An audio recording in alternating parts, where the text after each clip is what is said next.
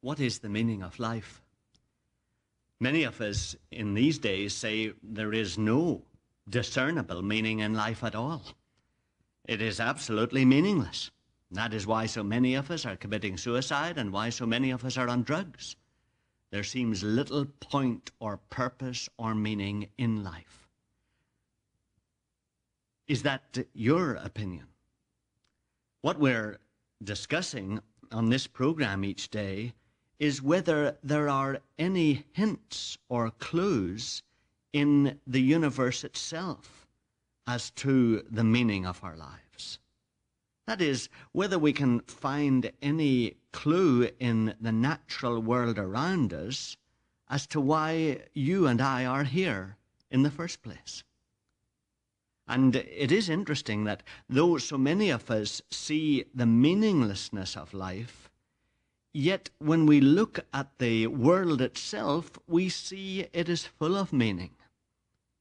We only have to look at the amazing intricacies of our own eye in order to see how it has all the complex equipment that the most advanced Nikon camera possesses.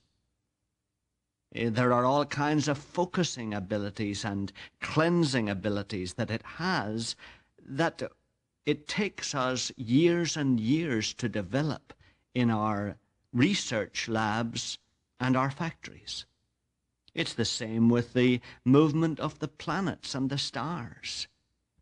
If you remember seeing the movie years ago, 2001, you were struck by the fact that the maker of that movie had to somehow represent the ordered, quiet, glorious, dignified procession of the planets and the stars round one another. And in order to do that, he went to great lengths to express the obvious harmony and order that there is in the movement of the stars and planets. They are not bumping into one another madly. They are not colliding with each other. They are not roaring all over space. They are, in fact, moving very precisely, so precisely that it takes us all the cleverness and all the computers that we can muster in the space centers in order to ensure that our satellites enter the right orbits. In other words, we depend on our order that we perceive in the planets for the success of every space shot that we experiment with. It's so, of course, with you. Tomorrow, you will try to keep an appointment. Your clock will be set on the basis of the order that is inherent in the rising and setting of the sun, which is, of course, dependent on the absolutely regular rotation of our Earth on its own axis, as, of course, are the seasons dependent on the orbiting of our Earth round the sun. So there are many indications in the apparent carefree flight of birds to the south, or in the amazing order that you find in a colony of ants. There are all kinds of clues and hints that our world itself is filled with order and filled with meaning and filled with purpose. And that is accentuated when we begin to look at our own lives. We begin to see how personable you and I are. We realize that we understand love, and we understand all kinds of nuances when we converse with one another. We are able to discern in the flicker of an eyelid a mark of deception or a mark of honesty, a mark of friendship or a mark of hostility. We are able to reflect on our own actions and to examine them to see whether we approve of them or not. In other words, we see that inside this physical body that we have, there is a complex psychological, spiritual, mental, emotional personality that is higher than that of the animals. Our little dog cannot appreciate Beethoven's Fifth, except perhaps to the extent that the noise rises or falls, or he may perceive a certain tone at times, but he doesn't understand the intellectual content of the music. He is not able to reflect on the politics of the day. He is very limited as to how valuable he can be to you as a friend, however hard he tries. And that's because we are human beings, and we have all kinds of personal abilities that are beyond that of animals.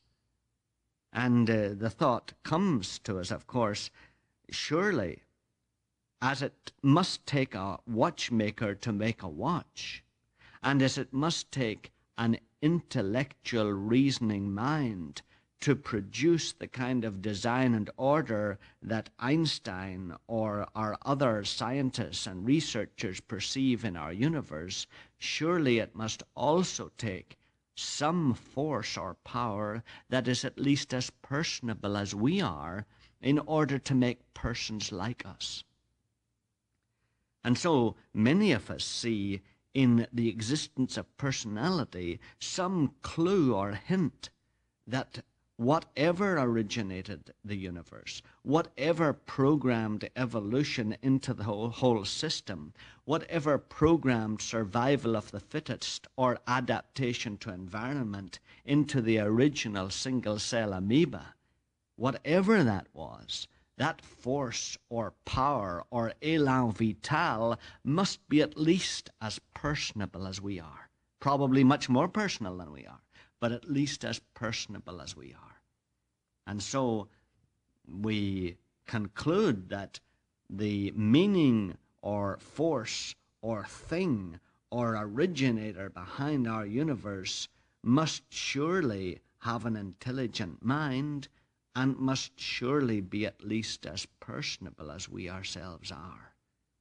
Because we know that a lesser cannot make a greater, and an animal cannot make a person.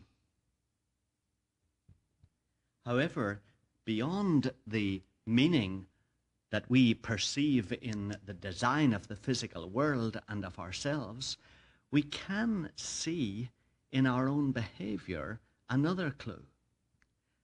There is a great paradox in our lives that perhaps you've noticed. For instance, we are probably the most selfish bunch of creatures that you could ever set your eyes upon. Put us together in cities, and we have immense trouble getting on with each other. We complain about the neighbor in the apartment next to us. We complain about the person above whose plumbing makes so much noise. We complain about the person who runs their stereo or their TV set too loudly, and they in turn utterly ignore us because they want to have their own way. In other words, we are a selfish group of creatures. Wherever you find us, we are trying to get our own way because we find it's easier to want our own way than to want somebody else's way. We find it's easier to lose our temper than to keep our temper. We find it's easier to hate people and to be angry at people than to keep our temper and to be kind and patient with people. We find it easier to fight one another and to oppose one another than to help one another. And yet, the incredible fact is that we believe it's wrong to fight. It's wrong to argue. It's wrong to be selfish. It's wrong to lose your temper, in spite of the fact that we all find it is easier to lose your temper. It is easier to be selfish. We want to be selfish. We want to lose our temper. We want to have our own way. And yet we continue to believe from deep inside ourselves that that kind of behavior is wrong. Why? Why is that? Why do we still feel that those things are wrong when we find that it is easier to do them than to avoid them? Let's talk about that.